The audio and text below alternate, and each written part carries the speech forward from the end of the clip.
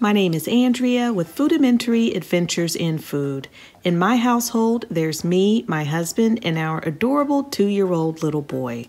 On our channel, you'll find simple and tasty dinners using everyday ingredients.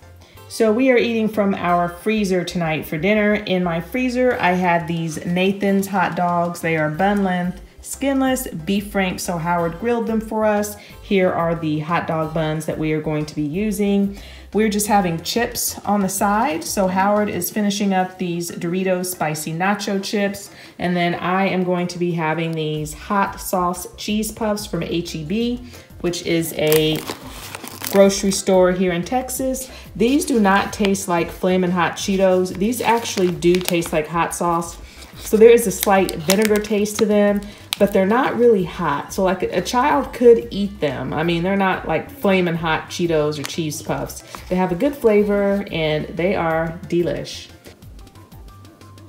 Okay, so we've got our plates fixed. This is Howard's plate and he's got French onion dip. So that is that white sauce that you see, avocado, ketchup, and I think that's it, right? Yes.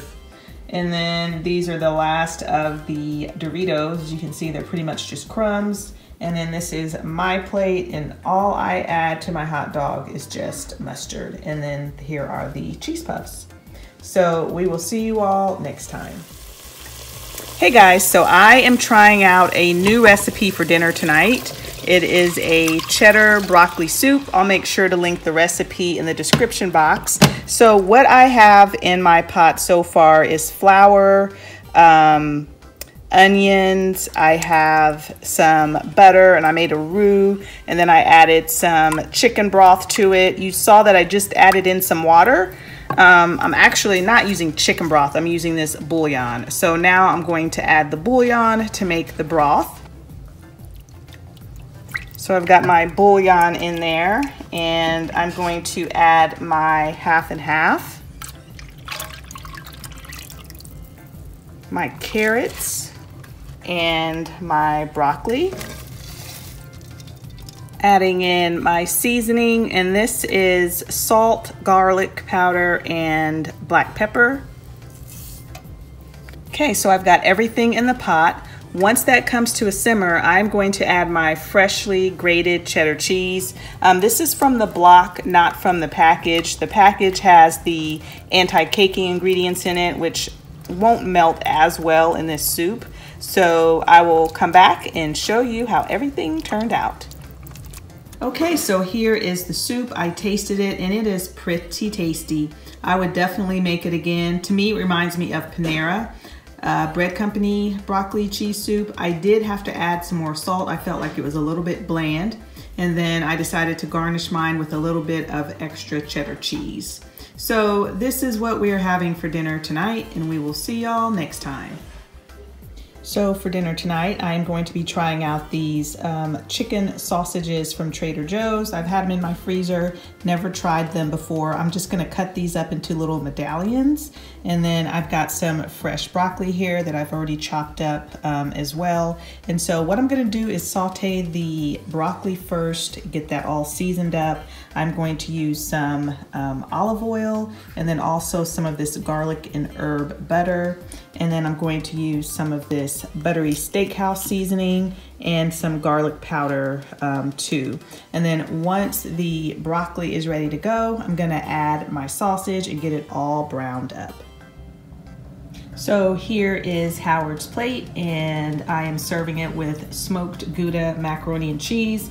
I picked this up from Aldi a while back ago. It was in our pantry, of course, and I'm not a huge fan of smoked Gouda, so I am just serving mine over some white jasmine rice. So this is what we are having for dinner tonight, and we will see y'all next time. So for dinner tonight, we are having meat lasagna from Trader Joe's. This is what the box looks like. I picked it up on a recent Trader Joe's haul, never tried it before, but everyone raved about how good it is, and it is actually really good. It's not a big lasagna. There's actually 4 servings in the lasagna, but it does taste homemade, 101% better than Stouffer's. So good. With it, I am serving a side salad, and we are going to be using this dressing. And then I'm also serving a croissant, also from Trader Joe's. I've talked about these a lot on our channel. They are so good. And they say mini, but they actually bake up pretty large. I would definitely recommend you let them thaw out in proof. You can bake them directly from the oven. They're going to be smaller. If you let them thaw out, then they rise and they're really big and puffy and so good. But anyway, this is what we are having for dinner tonight, and we will see y'all next time. It is very cold here in Texas today, so I decided to make some chili.